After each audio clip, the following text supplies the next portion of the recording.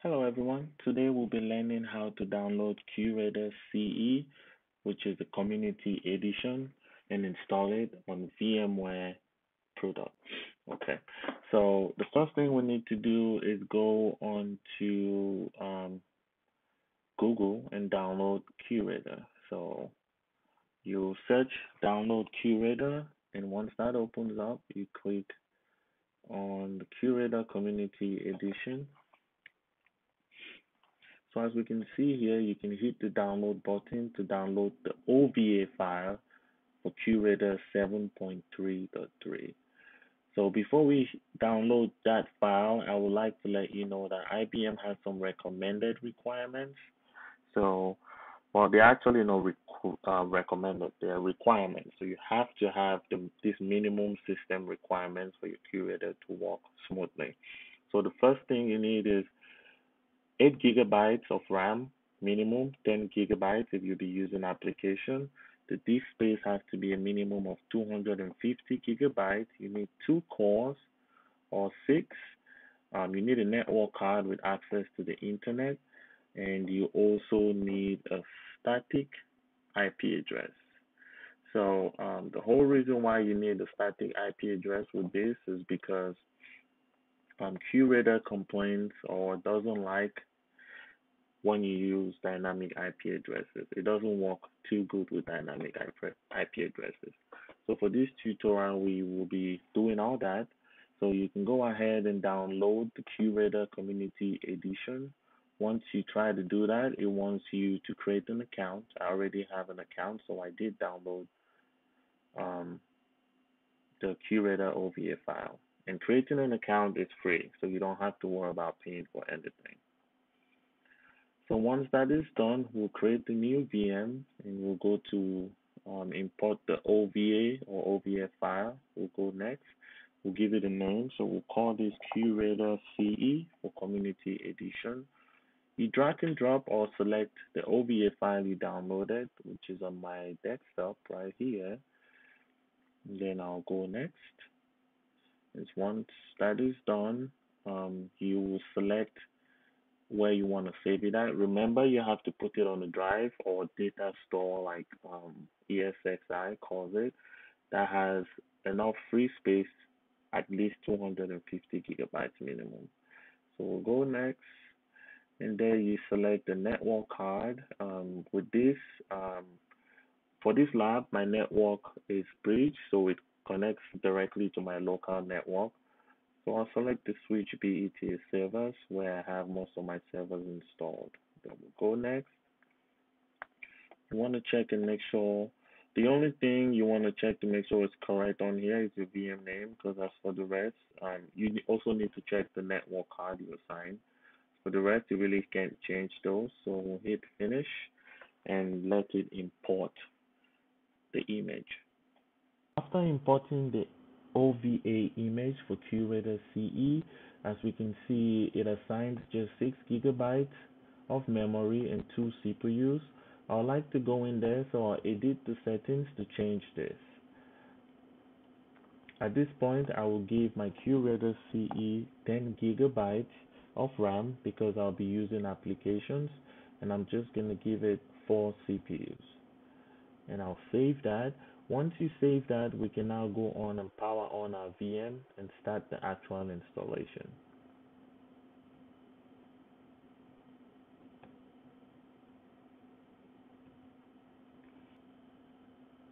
So once it powers on, I sent OS Linux because QRadar CE is being installed on top of a CentOS operating system.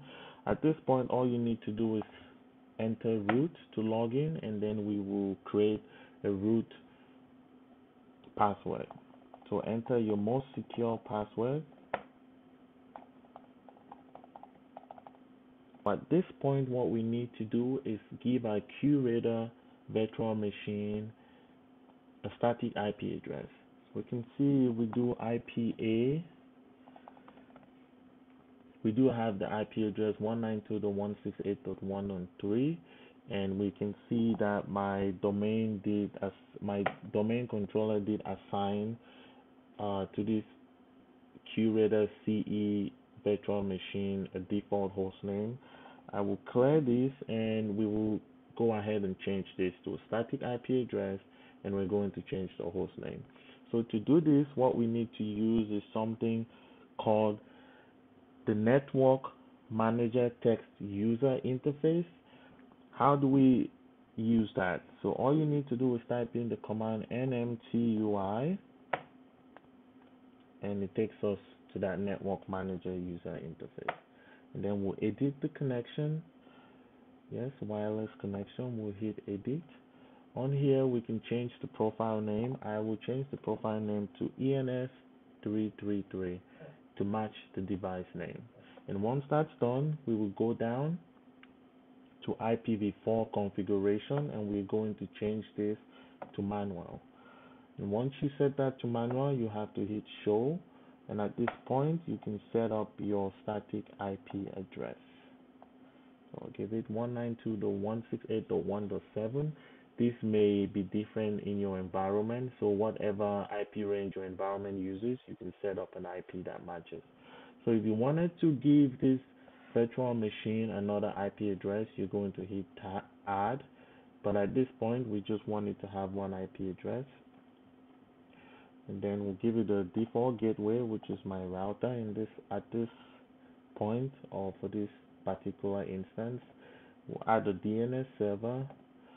Going to do 196.8.1.13, and we'll add another one on 168.1.1. Okay, and that's it. So if you have IPv6, you can always configure that to manual or static IP. But in my environment, I don't use IPv6, so I'm just going to ignore. And once you're done, you tab over to OK. QradarCE.com. And once you do that, we'll tab and we'll hit OK. It's going to ask us, do you want to set the host name to qradar.beta.com? We'll do OK. And once you do that, you're just going to go down to quit and we'll exit. So at this point, if you use the command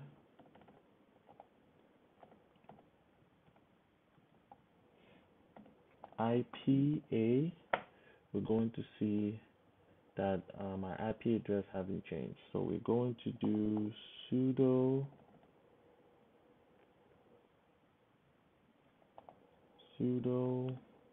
shutdown R for restart, and then now to restart our virtual machine. So the settings we just changed can go ahead and be applied to the system.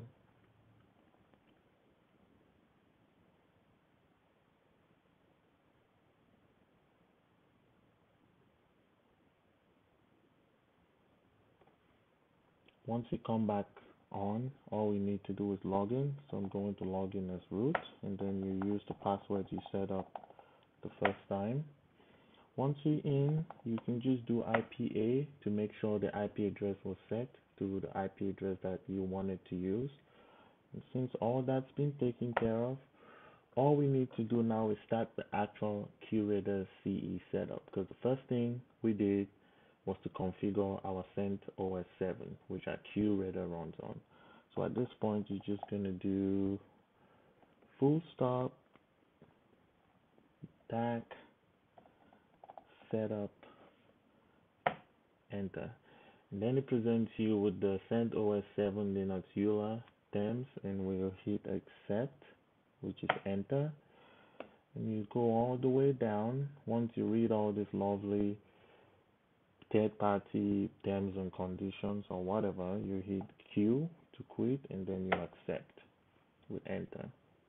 Once that's done, it's going to ask you or remind you that you're about to install Qradar CE 7.3.3, onto this system. Do you wish to continue? Yes, we do.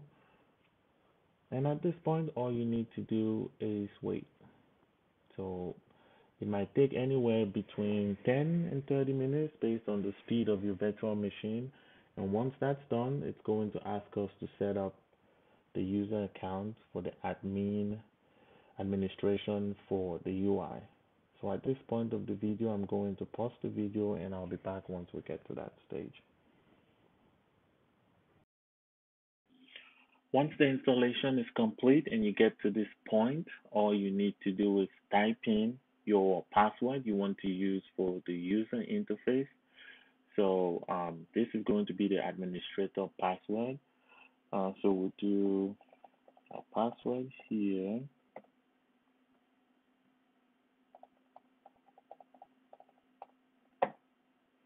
Confirm the password. Once that is confirmed, our installation is finally completed. So all we need to do is exit the command line and we will go on the browser of your choice. I prefer Chrome. So we'll do https 192.168.1.7. That should take us to our Qradar UI. Once that opens up, all you need to do is type admin and the password you set for the admin user. Which is hit login.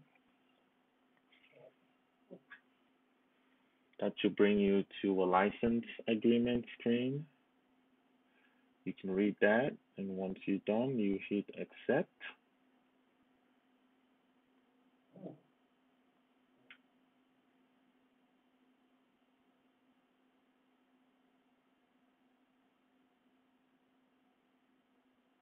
And finally, our Qradar installation is done. As you can see on here, this is how the UI or the user interface is going to look like. We can go to log activity.